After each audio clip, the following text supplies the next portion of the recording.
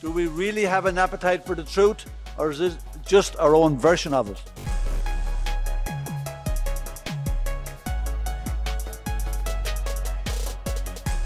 The Israeli government has been targeting network installations.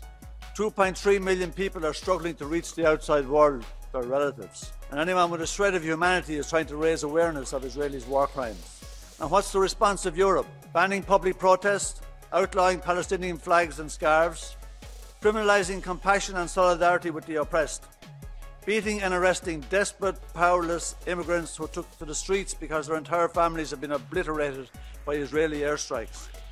We issued threats to online platforms that intentionally conflated illegal content with disinformation and pushed for swift removal at the expense of due diligence.